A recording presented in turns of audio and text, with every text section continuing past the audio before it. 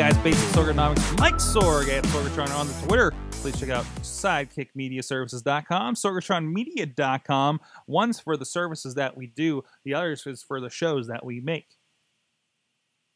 That's how I want to describe that from now on. I want to talk about video. I know, again, it's kind of my thing. But no, I want to talk about kind of a passion for video. And I think one thing you need to think about, so I do a lot of shoots around all over the place. Okay, maybe not as much as I used to, but you know, I've done a lot of shoots all over the place for a lot of different things. I'm talking political debates. I'm talking medical research presentations for donor consideration. I'm talking about the sewage treatment plans of the city of Pittsburgh and nonprofits, everything from battered women's shelters to food shelters to homeless shelters to guys that do parasailing over the point. And one consistent thing is, I'm really big on the idea that you need to. I kind of ask this of some of my videographers when we're doing some of these shoots, and I say, "Are you having fun doing this?" What they're doing editing for me, are you having fun doing the editing? And that's been kind of a key thing for me. And I want the people that work with me. Sometimes I'm not able to get a good enough gig to pay them what I think they're worth. And I want to make sure they're at least having fun doing the thing that I put in front of them. And a lot of them, in a lot of the cases, they're in a good spot there, and they're pretty happy with how that's going. But sometimes, hey, the paying ones a lot are not something as fun as, say, a pro wrestling show, right? Or parasailing over the point in Pittsburgh. There's a lot of P's in there, and I'm missing my pop filter. So you're doing some of these sessions, and like I said, a lot of these presentations that I've done over the years, and you really do have to find the interest in the subject in front of you. Why do I say that? I think we've all done this, but I think a lot of times you see this. If you are at an event and you see somebody shooting it, whether it be a wedding with a videographer, whether it be a dance recital with a videographer, whether it be a wrestling show sometimes with a videographer, or some other media team, I think the want and interest in the subject matter is going to influence the product that's put to the lens. Did I illustrate that enough for you? I think that if you don't give a crap about the thing on the other side that you're shooting, even if it's just a dull presentation, that is going to be reflected in what you do, be it with the edit, be it with the shoot, as much as you try. Now, yeah, you can be professional and you're going to do things a certain way, and you're going to grin and bear it and whatever, but I think there needs to be a certain point where you're looking for that interesting spot. You're looking for something interesting in that presentation, and that needs to kind of drive you to the next thing.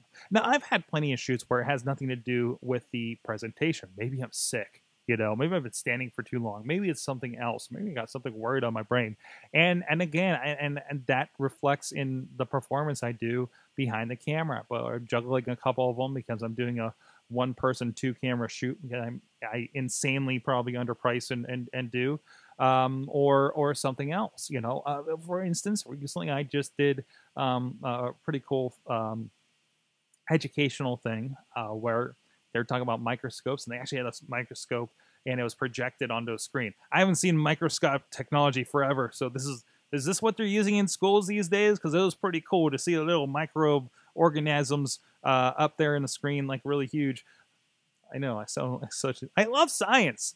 I have NASA pictures, if this then thatted, into my inbox because I want to. I get notifications when the International Space Station is over top of me, okay? Which happens a lot. It's very strange. I need the physics of that explained to me. So I kind of went into it and saying, man, okay, take a step back. This is kind of like, hey, this is like back in science class. Do you remember how much you loved that, loved the microscope portion of science class, right? and thinking about those little things. Or even watched Ant-Man a couple weeks ago and saw the little microbe thing when he was shrinking, spoiler, too small, and into super microness. And even the fact that like looking at those things move around on the slide on this big screen reminded me of the game Spore, at least the iPhone version of it that I had, where you'd be one of those little microbe thingies and you were swimming around and evolving and all that kind of stuff. I found my interest in that. I found like some interesting stuff to shoot, regardless of how the event was going. Just kind of finding your spots and finding that interest and finding a different angle on things. And I think, like I said, I think that's really important. I try to instill that in the people that work with me, and I'm hoping that I'm instilling that and showing that off a little bit to the people around me when I'm doing my job, which is shooting the video and getting and capturing that as best as I can, which is always the case. So just a little bit of that. And I think that, hey, you know what? That's something about, I saw an article today, I think it was a Gary Vaynerchuk one, about the 4 things to fix in your company. It's on his Medium account, medium.com account. And strangely, I didn't share this one. But